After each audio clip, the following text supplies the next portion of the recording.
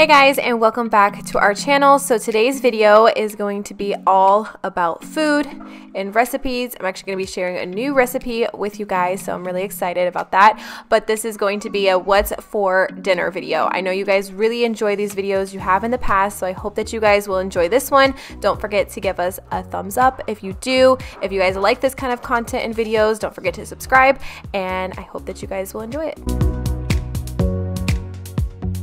Alright guys, so I just placed a quick Instacart order. It just got here. I wanted to show you guys really quick what I got.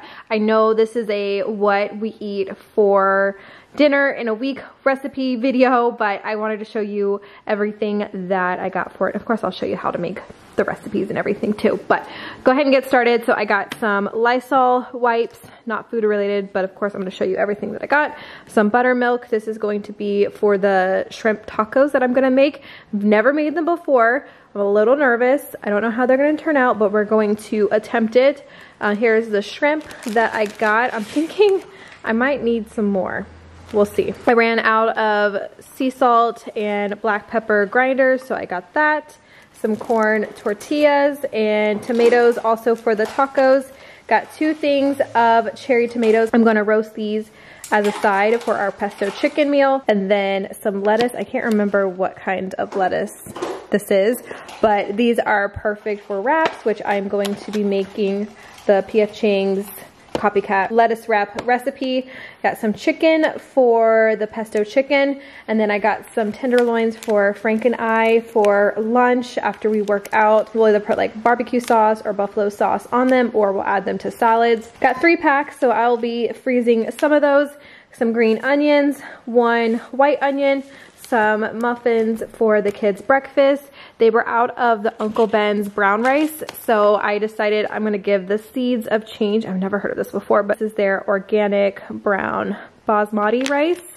So we're gonna see how that turns out. I got 2 of those. The kids just got home from school, so you guys are probably gonna hear them in the background. But we also got some peanut butter, cilantro, some stir and paste ginger. This is gonna be for the lettuce wraps. We're gonna have hamburgers tonight, so I got some corn to roast for that, ground turkey for the wraps, Cheez-Its, my favorite pickles. If you guys can get your hands on these Grillo pickles, they are the best. Some more yogurt drinks for the kids, some mini tater tots. Like I said, we're having hamburgers and hot dogs tonight. Flour tortillas, water chestnuts. They were out of hoisin sauce, so I'm gonna have to try to go to a different store to get that because I need that for the lettuce wraps. And then this is going to be for the sauce for the shrimp tacos. So I have some sweet chili sauce, sriracha, and mayo, pesto sauce for the chicken, then some shredded mozzarella. This is for the pesto chicken to go on top. And then last but not least, orange juice. So like I told you guys earlier, we're having hamburgers and hot dogs. Instead of boiling corn or putting it on the grill, I love to put it in the oven and roast it. So I've already put butter on it. You can use whatever butter you want. I use the Earth Balance vegan because honestly I cannot tell a difference. Frank might say he can tell a difference. I can definitely tell. I cannot tell a difference. I think it tastes just like butter, but I just spread it all over the corn, and now I'm going to put salt and pepper and then roll it up, and then I'm gonna put it in the oven. I have it already preheated at 400 degrees.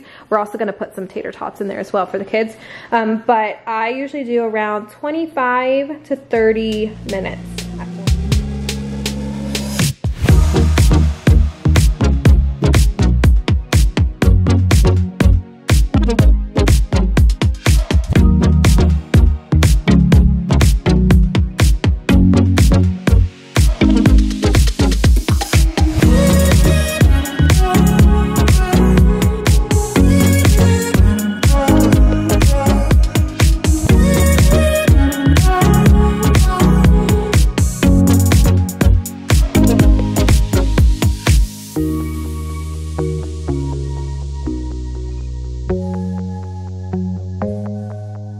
So we got our meat right here, and here is the secret stuff that come from the guys I used to work with: Lowry seasoned salt, garlic powder, onion powder.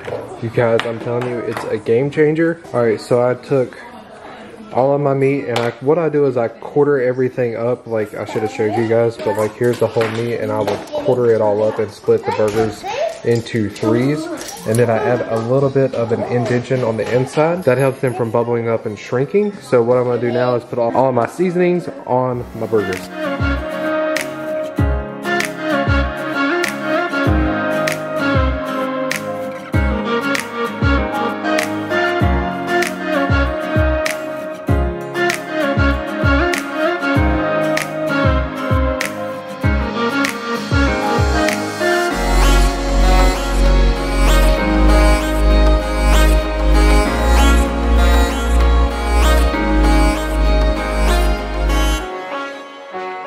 So I know it might look like a lot right now. I still have to do this one back here, but I know it looks like a lot, but I promise you guys, once you start flipping your burgers, a lot of it falls off, and you want to leave it here for about 3 to 5 minutes and let those seasonings soak in just a little bit more. Fletcher's excited for his burger, but I'm gonna put these on the grill. So I told everybody that I put a lot of seasoning on my burgers, but like a lot of it falls off. So it gives it like the right amount, and they're so good. But I also, like I told them this come from the fire department, but Marcus. Oh, is this a fire department recipe? Marcus, if you're watching, you would be so proud of me, because he would always look at me and be like, that is not how you make a burger. And I'm like, well, show me. So one day he put all this on there, and he was like, now I'm gonna tell you, don't go easy on the seasonings. I said, okay. So ever since then, I've took his word. This is how Frank has seasoned the burgers, which a lot of you guys will probably be like, oh my God, that's a lot. It's really but I'm telling you guys, once it's cooked and everything, it is amazing. I just flipped the burgers. So here is what the bottoms look like. The tops are cooking right now. Ooh, look at that sear. Perfection. So here is the final result. We got some nice grill lines on the hot dogs and perfection burger. And Brittany just took out the corn, and then we have our little miniature tater tots here.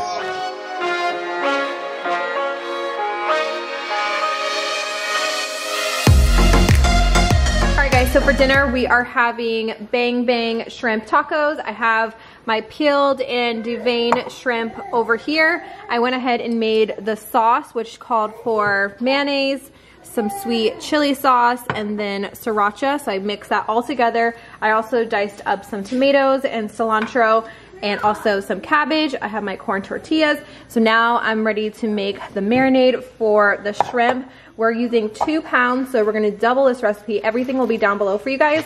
And then we're gonna fry it. So we're gonna get everything together, mix it together, and I actually probably need to go ahead and start heating up my oil.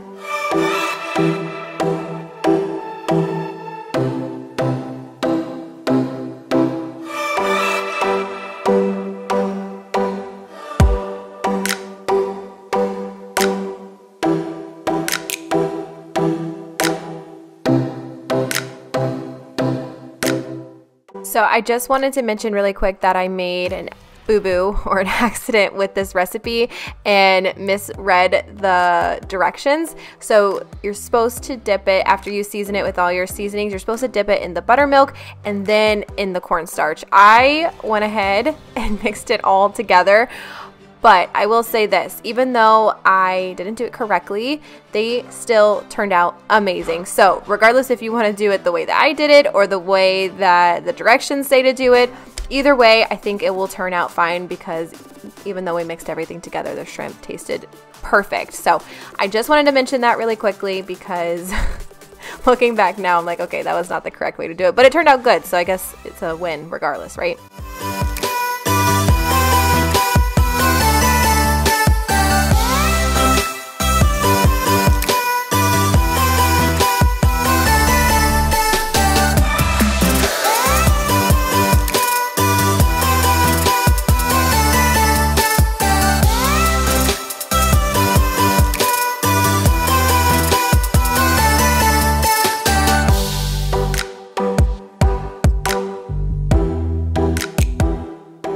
Alright guys, so we started to fix dinner, not realizing, oh wait, we're filming all of our dinner recipes. So we're like halfway into making everything, but it's okay because these steps are pretty easy. So we're having pesto chicken with roasted tomatoes and then probably some rice for the side. So in here, Frank cut up some chicken breast, and then all he did was just take some jarred pesto, put it all over the top. So Frank just confirmed a whole jar of pesto, and then we cut up some cherry tomatoes and put some olive oil, salt, pepper, and some minced garlic in here. And we mix it all together, and then we're gonna put it in here to roast. But we probably should go ahead and put the chicken in there. So we have it preheated at 425, and that's gonna go for how long? I would say 25 minutes. Okay, and then you take it out and you drain the juices. Take it out, drain the juices, put your mozzarella cheese on top, and just bake it until like it's all melted. It's melted. Okay. You don't want it to be burnt, but just like melted. All right, so now we're gonna put all of our tomatoes. Which I ain't gonna lie, this is like my favorite part of the whole I know, I love to put the tomatoes on top of the chicken. We got 2 things of tomatoes this time instead of 1 because we love them so much that they barely fit on here, but that's okay. Work, right? They'll still be good. So we're also gonna put these for about the same time as the chicken. So it's been about 25 minutes. Frank went ahead and dumped out or drained out the extra liquid that was in there. Not all of it. So now we're just taking some mozzarella. We love like the thick shave, but you could obviously do the thin or the fine shave, whatever you guys want to do. Or you could even do like the sliced mozzarella on top. I never thought about that. That would be good too. So you're just going to cover the top and then put it back in the oven for about probably like 5 minutes until it all melts all together. And trust me, you guys, the cheese kind of just like falls off. So it looks like a lot, but it's not. It's good. So easy and so good.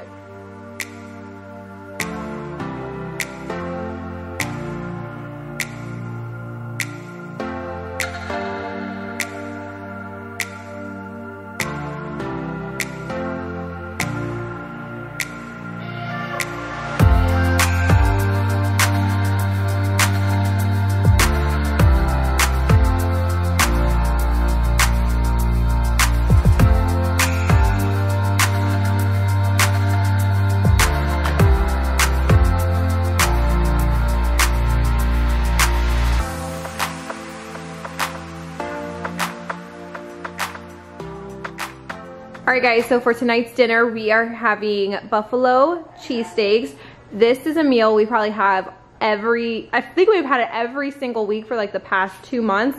It is our favorite. Every time I show it on my Instagram, you guys are always asking for the recipe. I think we have shown it before in our Blackstone video, but we're gonna go ahead and show you guys again. Speaking of Blackstone, since we did that last Blackstone video, my dad got us a electric griddle that we love so much. We love it now because it's been cold and it's been the winter, so we've been able to use it. And so we've been taking advantage and using our indoor griddle. We love it so much. We use it for this meal. We use it for pancakes, bacon, sausage, you name it. Oh, I always get questions about it, so if I can link it, I will definitely link it down below because I think he got it on Amazon. But you can do this without the buffalo sauce. I just wanted to say that really quickly because I know not everybody likes super spicy food. We do. That's why we do it with the buffalo sauce, but I'm just gonna say that that is optional, which this is our favorite buffalo sauce to use, the Morrows original buffalo wing sauce. And then Frank seasons the shaved steak with the Montreal steak seasoning. Speaking of steak, we get ours shaved at the store. You can obviously get it pre-shaved and already packaged. We just love it and prefer it this way. It's a little bit more pricey, but I'm telling you guys, it is so good. And this is a ribeye steak. I'm gonna go ahead and turn this on. Frank went ahead and sliced up some green bell pepper and onion. I am the only one that will eat it on my cheesesteak. Frank likes his just with the steak and cheese. So this is all mine, which I don't know, I probably won't eat all of this. This is a lot of onions and green bell peppers. I might save some, but we're just gonna put a little bit of olive oil in there and then saute it. All right, so we're gonna take our little trusty tongs right here, get some of that nice steak, throw it on the old griddle. And you guys will see when it starts cooking as well, that it will slowly break apart into the shaved pieces.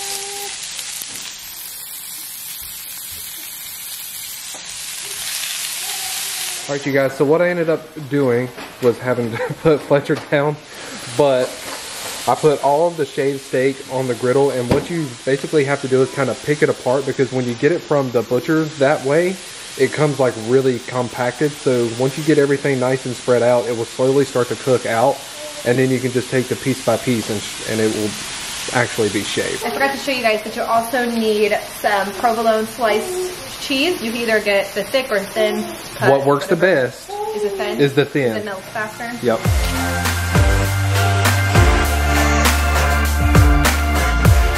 Alright you guys, so once your steak is nice and cooked, you're going to take your Morrows buffalo sauce or sauce of your choice. Or if you're not using anything and you just want the seasoning and your peppers and onions, you're ready for the cheese at this point.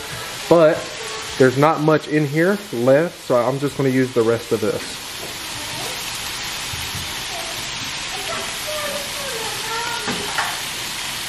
And then your next step after this is just to kind of toss everything around, get it nice and coated, then let it simmer for just a little bit to let the spices and all the nice juiciness soak up back into the meat, and then you're ready for your cheese.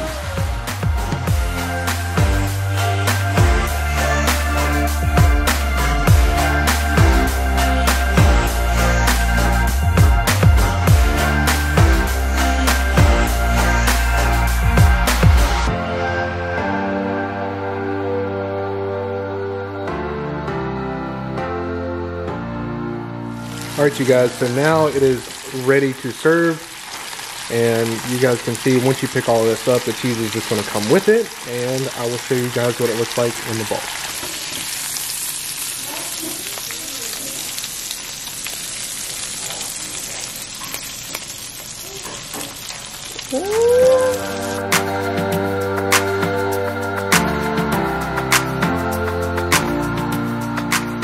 So we are doing more low carb. So it's basically a cheesesteak in a bowl, but obviously you can put it in a hoagie roll or any kind of roll like an original cheesesteak, then you can definitely do that. But either way, it's delicious. I like it just like this, and it's just as good. Alright guys, so that is going to be it for this what's for dinner meal recipe video. Like I said, I hope that you guys enjoyed it. If you did, don't forget to give us a thumbs up. I just want to say thank you guys so much for watching, and we will see you in our next one. Bye guys.